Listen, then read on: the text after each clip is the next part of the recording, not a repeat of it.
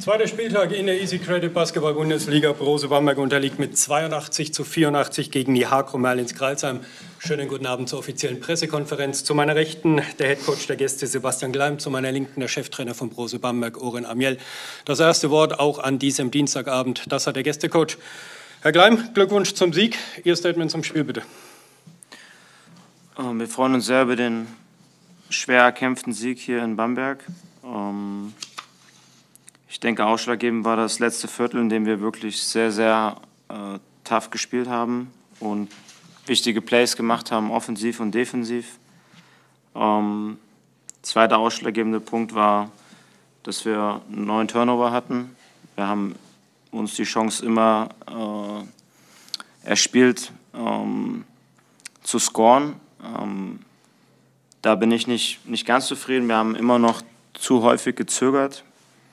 Beim Werfen, beim Penetration, beim Post war aber aufgrund des ersten Spiels gegen Oldenburg, denke ich, auch ein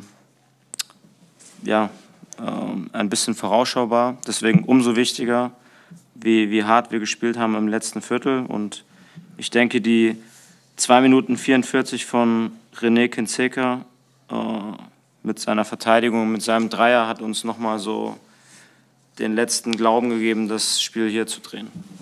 Danke, Coach. Oren, your statement about the game, please. First of all, congrats, Coach Gleim. It's a good win, big win for Crailsheim. Obviously, I'm frustrated. I think when the game is on the line, the most important thing is to get shots and not to turn the ball over.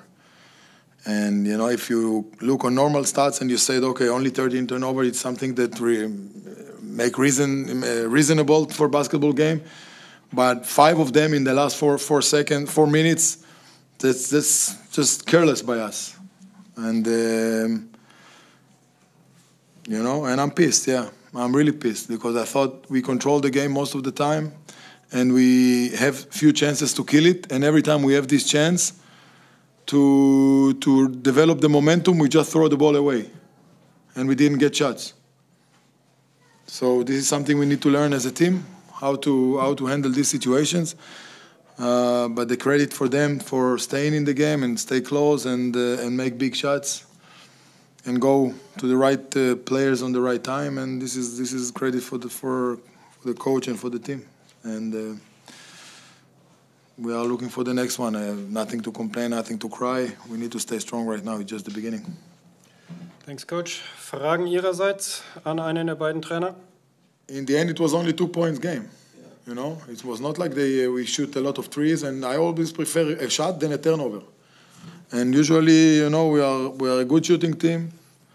And 32 in today's basketball, it's okay. You know, everybody, most of the stats in today's basketball, it's the split, the 2s and the 3s. So I don't think this was the problem. I think when we, like I said before, you know, you have to get shots and not sell the ball like it's nothing. I mean, we sell it like it's $1 ball instead of treat it like it's $1 million ball, and the result is in front of us.